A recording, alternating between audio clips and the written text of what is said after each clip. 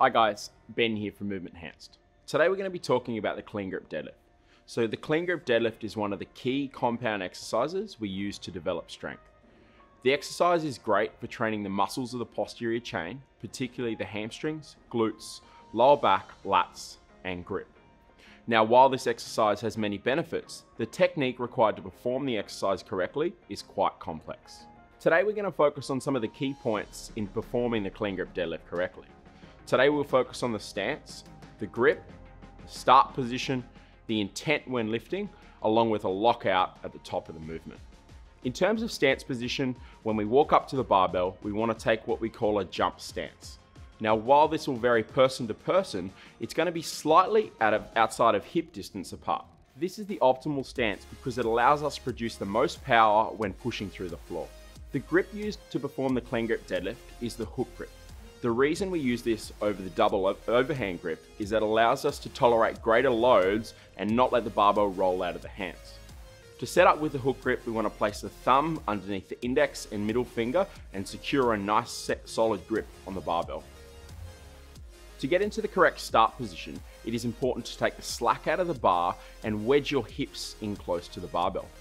In this position, we're looking for eyes forward on the horizon and the thoracic or upper back extended in this position.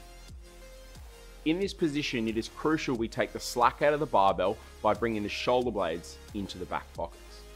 The muscles responsible for doing this are the lats, and they're a super important part in creating a rigid torso as we perform the movement. One of the common cues we use when performing the lift is to push, not pull. What this means is we want to try and leg press the floor away while maintaining the tension throughout the system to prevent any flexion or movement through the spine. During the first portion of the lift, it is essential that we maintain the same trunk angle as we move towards the knee. What we are looking for is the knees and the hips opening at the same rate. In order to complete the movement, we want to snap the hips towards the barbell and squeeze the glutes and abs. What we are looking for in the lockout position is a straight line through the ankle, knee, hip, and shoulder blades. Once you've completed the lockout of the deadlift, it is important to lower the weight with control back down to the floor.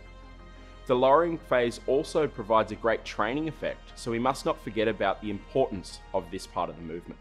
Our preferred method of performing the deadlift is resetting at the bottom each time.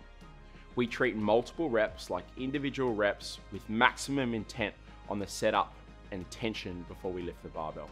In summary, these are some of the key points to performing the Clean Grip Deadlift correctly. The areas we covered were stance, grip, start position, tension in the system, and the lockout of the deadlift. In doing these things correctly, you're going to allow for optimal progress and make sure you stay injury-free with your training.